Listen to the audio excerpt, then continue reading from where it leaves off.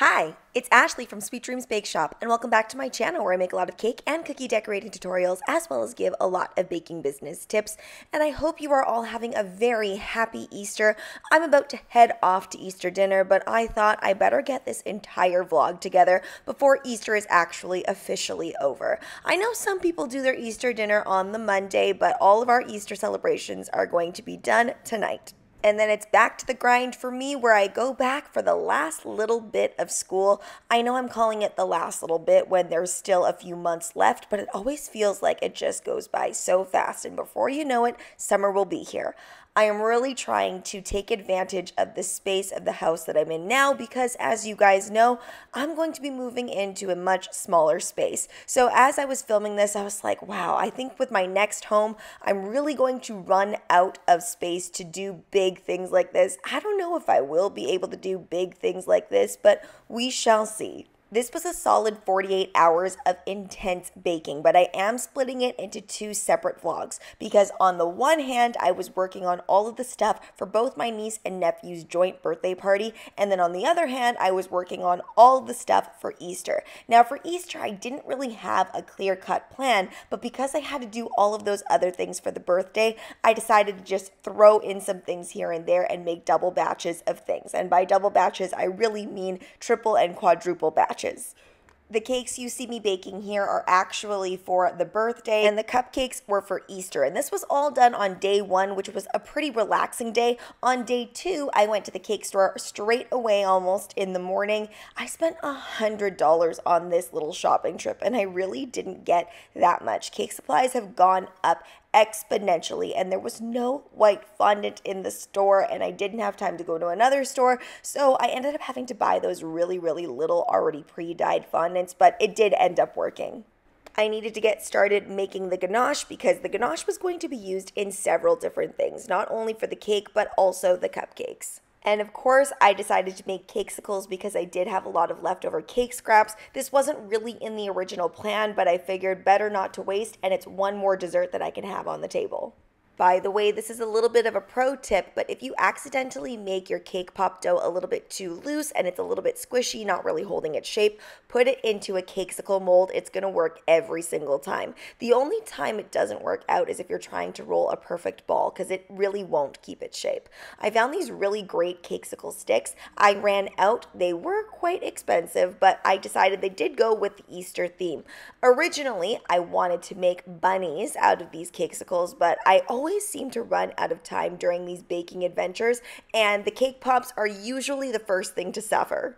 Doing big baking projects like this is always all about timing, so I do try to make sure that I'm doing multiple things at once. So I did put those into the freezer while I was crumb coating so that I wasn't wasting any time whatsoever. You will see me crumb coating the cake in another baking vlog though. Right here, I'm just unmolding the cakesicles, and I'm going to then place them in the fridge because I don't want that chocolate to crack. Of course, the worst part is when you're slowed down by everything because everything is just a disaster, so you have to clean in between. I remember when I used to live in a much smaller place and I would do orders and cookies and cake would be everywhere. So when we moved to this other house, it was just so much nicer having all this room. But now I'm going backwards and going back to a similar space, but not doing any orders. So we'll see how this all turns out. When I was washing the dishes, I made sure to put this dough out on the counter just so it can thaw a little bit. Even though it was just in the fridge, it does need time to be out of the fridge, so it makes it a lot easier to roll everything out. Sorry for the chaotic movements. I just want to show you how I was working on making that Italian meringue buttercream, cutting out the cookies, baking the cookies, and I was browning butter for cookies as well because I wanted to make my chocolate chip cookies. And I did get all of these cut out and baked, which took quite a while because, again, I wasn't just working on Easter sugar cookies. They were more of an afterthought because I had a bunch of other sugar cookies to make for my niece and nephew's birthday. Also, half the battle with all of these decorating type things is making sure that you have enough space and moving things around, constantly moving things around so that you are giving yourself enough room to decorate. I needed to think up a design for these cupcakes that didn't have too much frosting on top because my family really doesn't like it when there's a lot of frosting. So I decided to dip the cupcakes in the dark chocolate ganache and then roll it in these cookie crumbs that I created that really look like moss when you add in a little bit of green food colorant. And then I just finished off the top with a little bit more buttercream, but not too much. This was a very therapeutic and calm and satisfying process. Highly recommend, but if your cupcakes are a little bit soft or they just came out of the oven, you really want to be very gentle with the way that you press these in. Luckily, I let these rest for a bit because I was doing so many other things, so they were nice and firm so I could firmly place them into those cookie crumbs.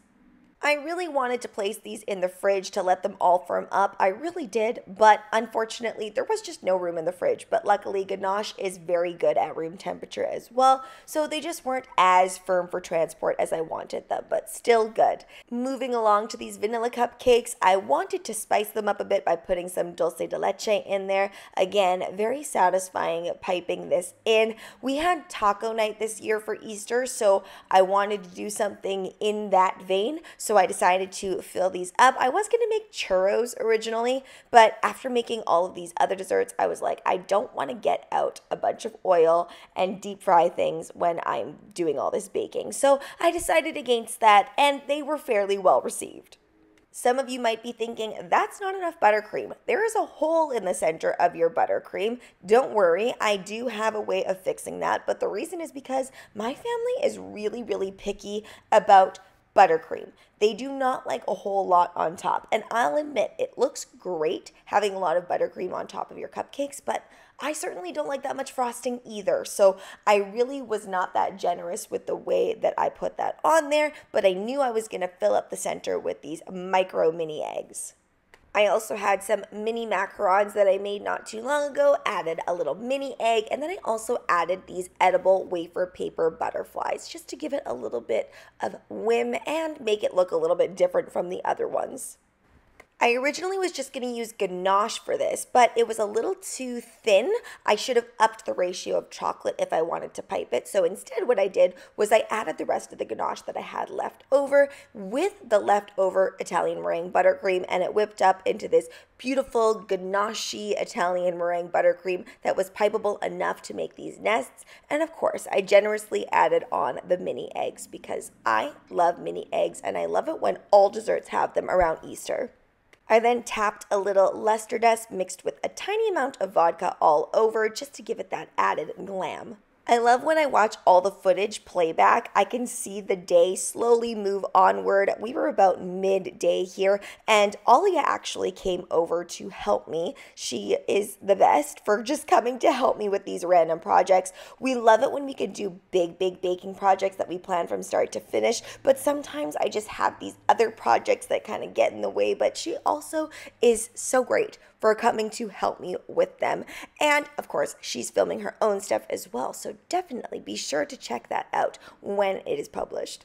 One of the worst things about sugar cookie decorating for me is mixing up all of the colors and mixing up the royal icing itself and getting it to the correct consistency. Now, because I had already iced a ton of other sugar cookies for another project, as I had mentioned, everything was already mixed up for me, so it made this decorating process really easy. Now, I did a lot of heavy airbrushing for my niece and nephew's birthday cookies, so with this, I really wanted to keep it very classic, almost like when I first started learning how to decorate sugar cookies. I wanted to go back to that moment.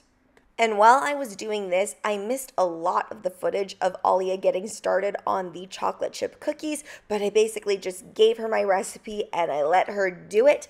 But there was a little bit of a mistake, and this is what's so interesting about baking. I wasn't really keeping an eye on things. The cookie still had those brown butter notes and tasted exactly like my cookies that I normally make, but they were really thin and crisp, and I love it when my cookies are really chewy. So it was still a good cookie. It was just a completely different cookie experience than I had expected. But I did a little experiment, which I'm going to be bringing to dinner tonight, where I placed a bunch of the cookies into a bag and then I put a piece of bread in there. Now, I know that when I make chewy cookies, this does keep the cookie nice and chewy, but I wasn't sure if it would take a crisp cookie and turn it chewy, but Ta-da! It actually did, so I was super happy about that. Back to the sugar cookies.